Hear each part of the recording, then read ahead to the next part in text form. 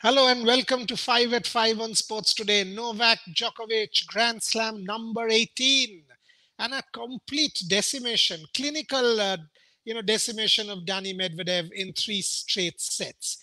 Before that, take a look at our sponsor video, and I will come back to you with plenty more. क्या आप भी किसी अपने सपने मेरे तुम्हारे टीम 11 पे टीम बना रहे हो और बच्चों के साथ खेल रहे हो? हमारे साथ खेलोगे? हाउस पे खेलो लेजेंड्स के साथ, हमें हराओ और जीतो double cash. Log on to houseit.com and win real cash.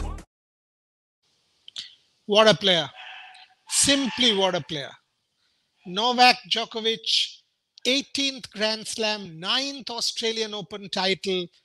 What an incredible athlete this man is. Just take a look at this tournament. Injury scare. People thought he will not be able to complete certain matches, quarterfinal, and then coming back and complete control over Dani Medvedev, who had sort of shown so much promise when he beat Stefanos Tsitsipas, and now Grand Slam number 18. Incredible player, Novak Djokovic. Will he go to, obviously, he will beat Roger Federer's record of the most number of weeks as number one. Will he go on to win more than 20? Is 33 years, 8 months at this point in time. There is every reason to believe that Novak Djokovic will perhaps overtake Roger Federer and Rafa Nadal's record. Will he end up as the highest crossing Grand Slam champion? Will he be the highest ever, the best ever? Look, people will say Roger Federer is perhaps the greatest given his impact on tennis. But you've got to say, in terms of tenacity, in terms of all of it combined, in our era, Novak Djokovic is less to none. What an incredible athlete this man is. Unbelievable. Many congratulations, Novak Djokovic. My news point number 2, coming from the ISL, 2-goal loss for the Mumbai City FC team.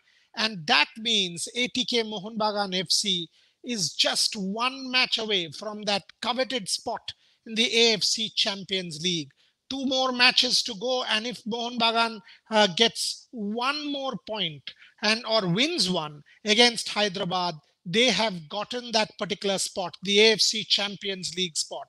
They are 5 points at the top, 39 to 34, and are sitting pretty. There was a bit of a slump in Antonio Lopez Habas's team around match number 9, 10, 11, 12, but they came back brilliantly thanks to Roy Krishna, the new signing Marcelino, Lenny Rodriguez, and of course the back in form David Williams. And it was a completely clinical display against arch rivals SC East Bengal when Roy Krishna netted the first, and thereafter that own goal from Thiri, and then the 2 more, one from Javi Hernandez, goal number 3, and David Williams, goal number 2.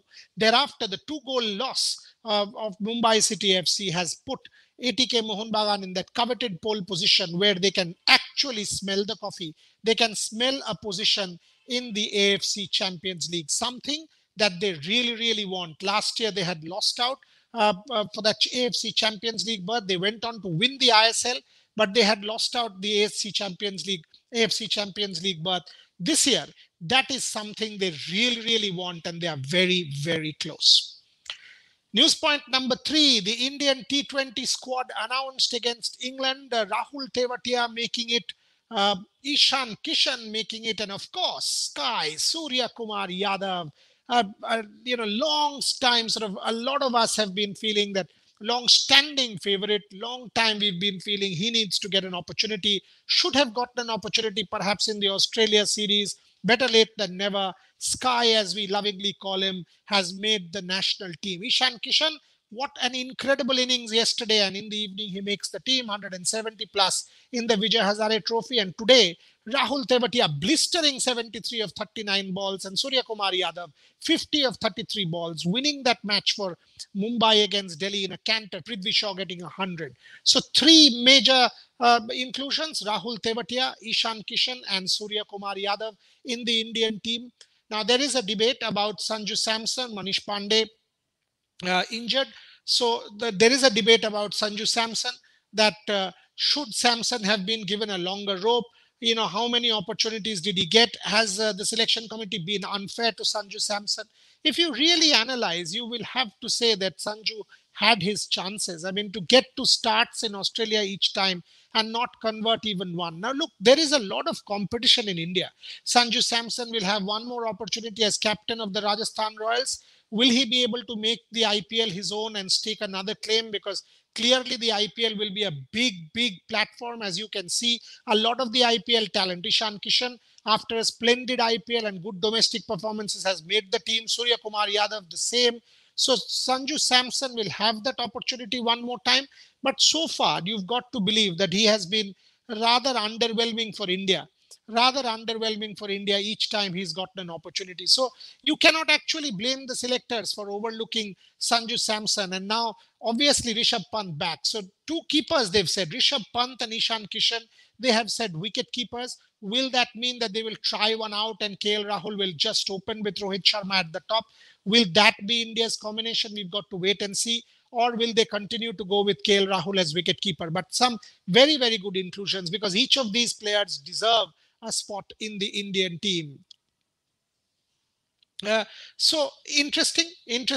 And news point number 4, Andrew McDonald. Rajasthan Royals have parted ways with Andrew McDonald, and they have now issued a press release. Also, the Rajasthan Royals, Kumar Sangakkara, their team director, they've roped in Trevor Penny as assistant coach, and Amol Mazumdar will become off-season high-performance batting coach. So now it will be a rather new look Rajasthan Royals with Kumar Sangakkara at the helm of affairs, and of course Sanju Samson as captain. They've got some big ticket signings. They've got some really good players: Joss Butler, Ben Stokes, Jofra Archer, and obviously they've got Chris Morris after that 16.25 crore splurge for Chris Morris. They've replaced Andrew McDonald.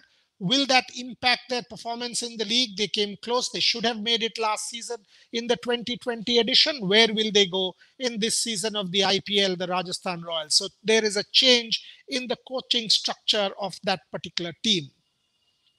Finally, as far as the Vijay Hazare Trophy goes, my own team Bengal, they've beaten Services. That's a good win.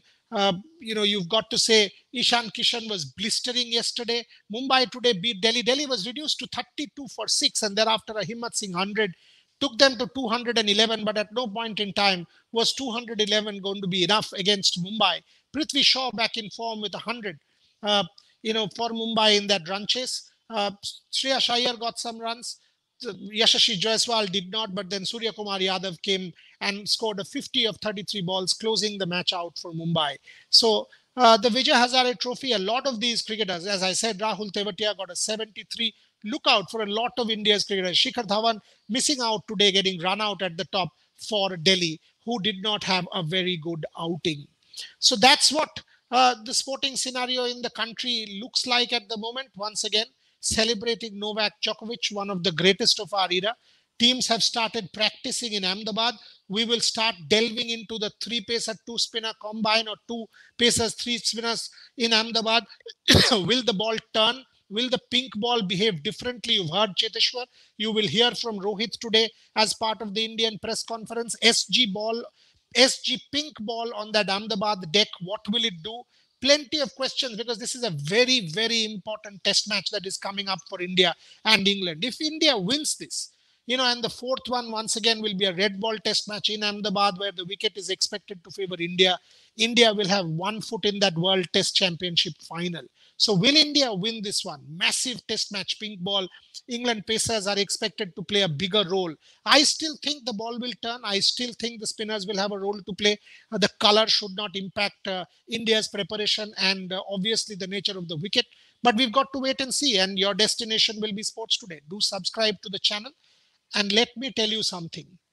Something fantastic will come your way very soon. Tonight or tomorrow. Something you absolutely want to hear, want to listen to, want to see.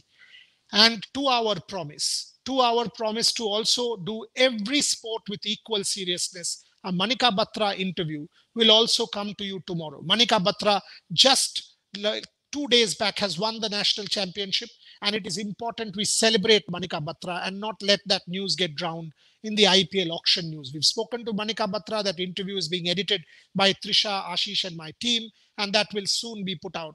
Manika, who will soon be going to Doha for Olympic qualification and other tournaments, won the national championship, and it was a very good interview. So watch out for that, and something very, very special will soon come your way. So fingers crossed for that.